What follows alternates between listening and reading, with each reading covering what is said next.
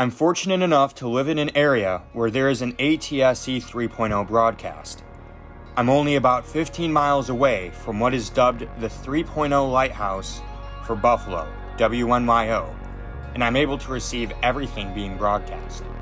I've done many tests, such as with its response to multipath interference, decoding various SNRs, and the quality of the broadcast itself.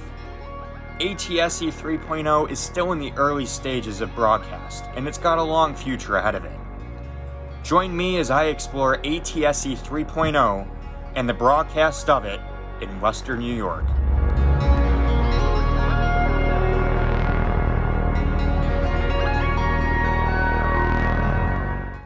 Hi, welcome back to Western New York Over the Air. Today I'll be discussing ATSC 3.0, the future of over-the-air TV broadcasts in the United States.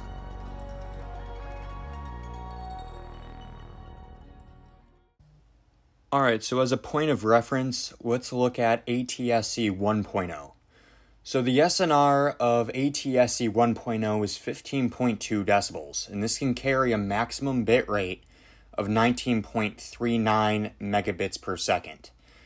The modulation used is 8 VSB. But the way that I think about this is if you're in a bubble of 15.2 or greater, then you're good. With this standard, there's just the one SNR.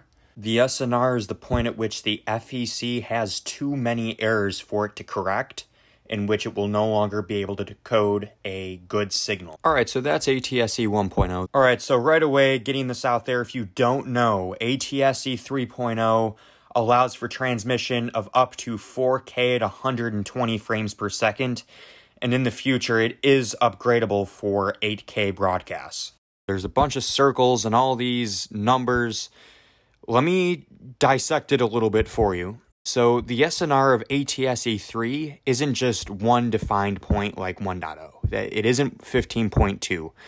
It can range from negative 5.5, which is insanely robust, all the way up to 36.5 decibels, which honestly would have the range of a cell tower, but I'll get into that later.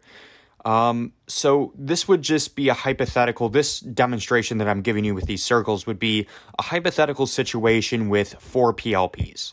So what a PLP is, they are physical layer pipes, and they can supply different video in the same 6 megahertz channel. So it's different than traditional multiplexing. PLPs have different SNRs. So one SNR may be very robust, the other one maybe not so much.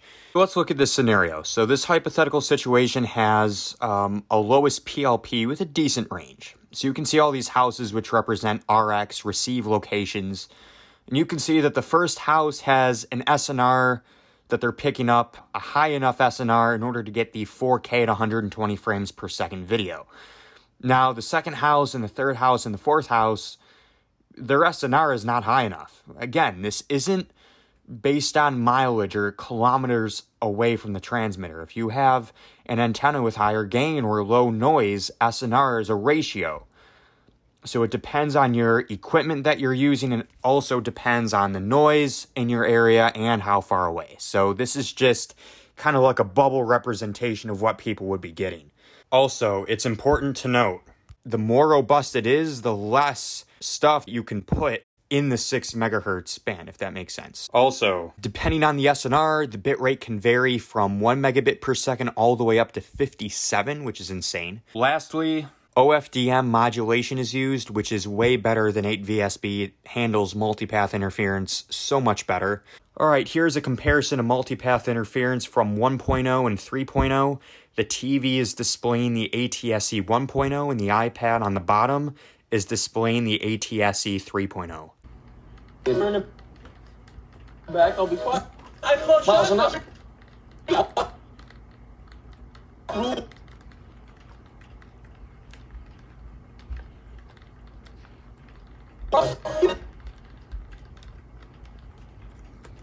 Alright, so for this next hypothetical situation, this is what I call ATSC 3.0 extremes. This would have a negative 5.5 decibel SNR, in which you would only be able to have a quarter HD or 540p stream at 30 frames per second. I mean, this is so low that we could actually start comparing this to NTSC broadcast analog, which I know may excite a few people. But ultimately, I am unsure how this would compare, mainly just because I would have to set up an NTSC broadcast alongside a negative 5.5 decibel ATSC 3.0 broadcast, which in the future, if there is a modulator that can spit out a 3.0 signal that has that robust of an SNR, I could try to compare it on the same frequency, same output power, and use two different coaxial cables and gauge, how far is that signal going. I could test all of that out once the equipment is available, but as of right now, there's no way for me to tell. Also, I don't think I need to explain what the Tropo implications are or E-skip implications are for something like this.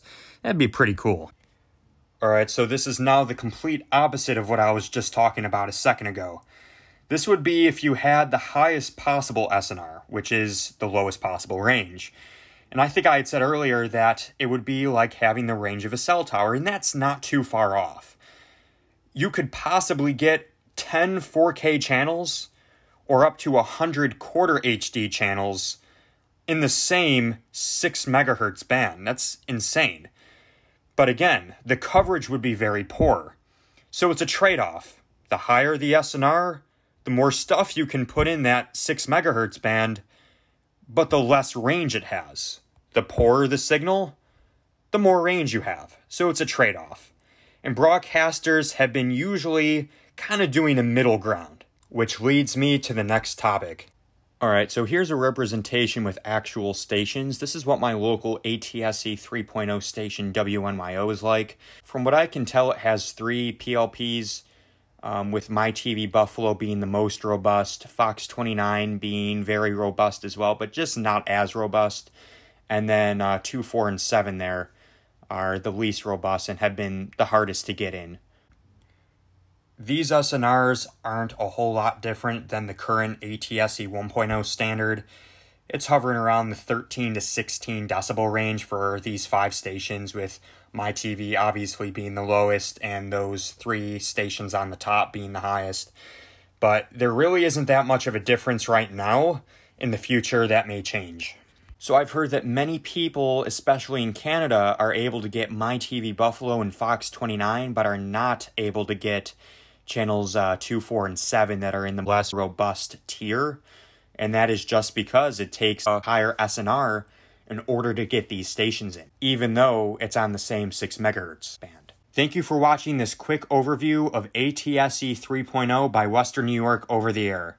Follow the links in the description of this video to check out if your area has ATSC 3.0 available. If you have any questions or comments, please feel free to leave them down in the comment section below.